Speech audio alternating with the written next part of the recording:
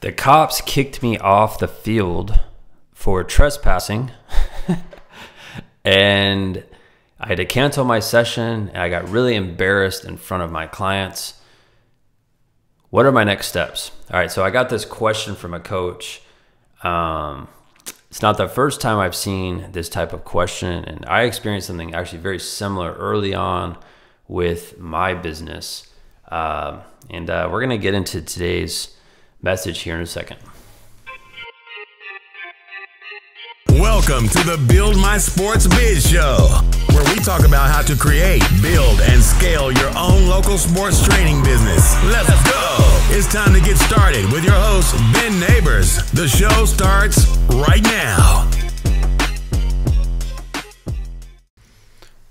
All right, so I got this message. This is from a soccer trainer, and basically what happened is he snuck onto, I think, a high school field and shouldn't have been there. I think they had signs probably on their field saying, like, don't use our field unless you are part of our athletic program. And he ended up getting kicked off the field, had to cancel all of his sessions that day. It was really embarrassing in front of the client, yada, yada, yada. I've personally experienced this in the past, and I've gotten a lot of questions about this sort of stuff recently from new coaches that are, they don't have a location. They are just trying to be scrappy and use whatever space they can. Now, I think this is a good piece of advice I can give to anyone out there who is training in a spot that they shouldn't be, or they have already gotten caught, which is, you want to be scrappy, but you need to be smart, right? If you are scrappy, that means you will find a place. You'll find a place to train. During COVID, I talked to a guy, he literally trained kids inside of his home garage. So he was scrappy and he was smart because he could control his environment, right? I also talked to people that were trying to bust into schools during that time to run their own training programs. A lot of those guys got caught. Some of those guys didn't, great, but they will eventually get caught. They'll eventually get caught. All right.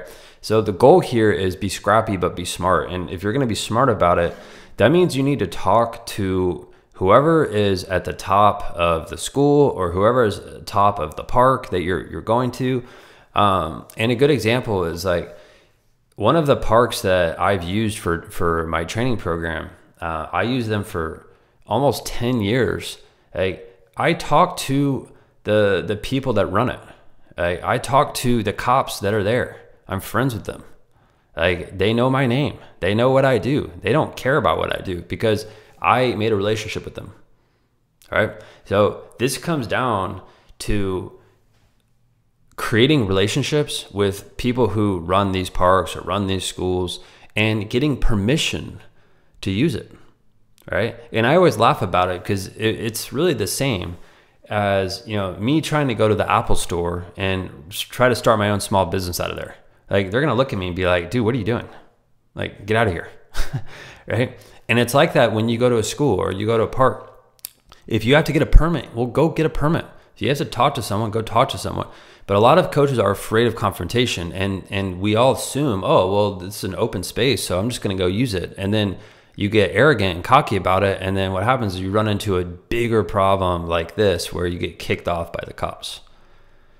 And a lot of coaches have messaged me, sent me messages about this sort of stuff. So again, be scrappy, but be smart.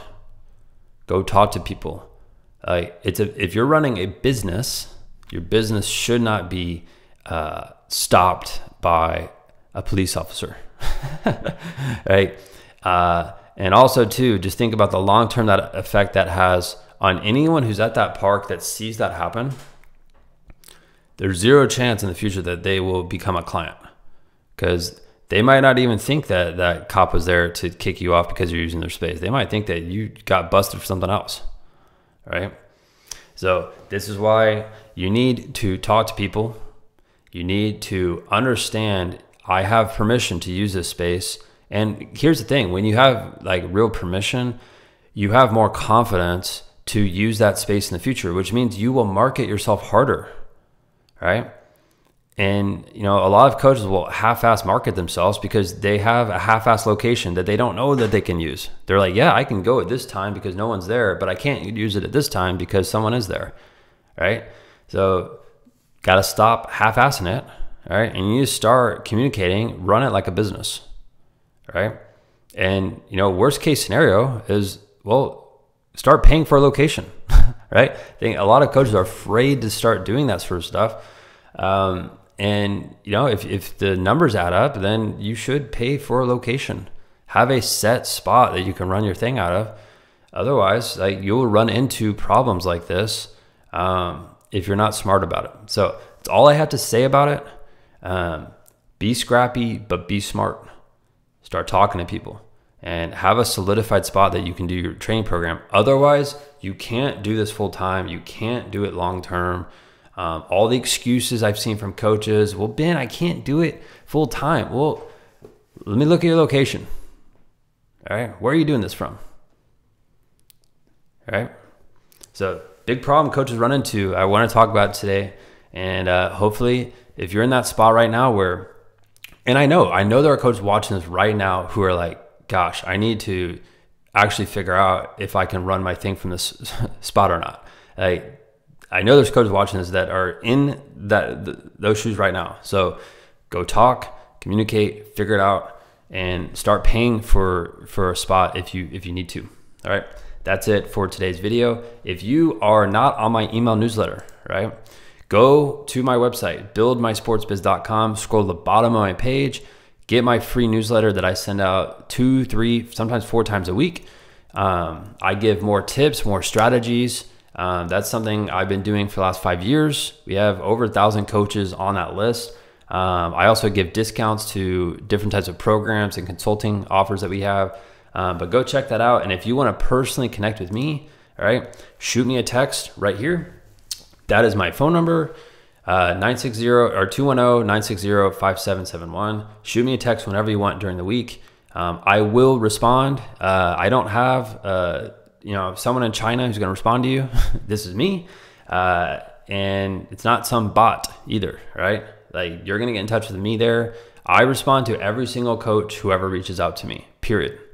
Right? I don't care if you have a 9-to-5 job right now and you have an idea to get started, or if you already have a 7-figure business. It doesn't matter to me. Like, I get back to every single coach who reaches out to me.